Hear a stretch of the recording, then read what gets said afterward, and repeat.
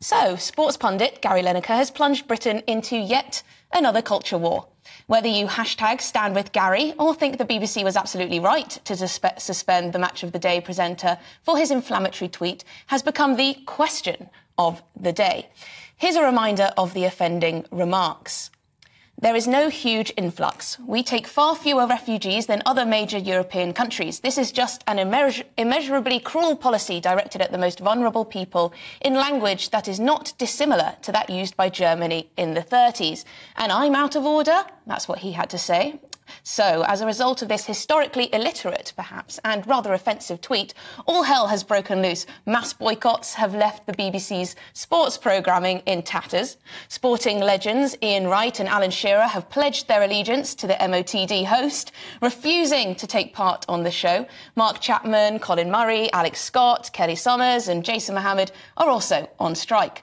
Fans of Football Focus and Final Score have been left with repeats of Bargain Hunt and The Repair Shop. Even Fatboy Slim took the opportunity last night to beam Gary's face on stage to his adoring fans, like some kind of memorial. As a result, Match of the Day will now be aired with no presenters, no pundits, and no commentators. It's a bit of a farce. I think it would have been rather nice, actually, for Lineker to encourage a lesser-known pundit to take the reins. What an opportunity. Instead, he's reportedly been left in tears, overwhelmed by all the support he's received from his fellow football pundits. So, you're either on Gary Lineker's side or you're not.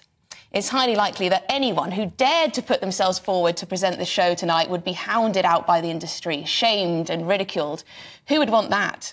There are a few things here for me, though. Firstly, was drawing parallels to language used in Nazi Germany in the 30s historically illiterate, and if so, offensive enough to warrant his suspension? 2, is this a freedom of speech issue, or is this a simple story of man breaks contract and faces the repercussions? 3, if he's technically a freelancer, should it matter what he tweets? Or does the fact he's practically the face of the BBC and owes his 8.6 million strong following largely to the broadcaster change this? The BBC's guidelines certainly think so. Fourthly, where does the BBC go from here? Clearly, they're failing to apply their impartiality guidelines fairly.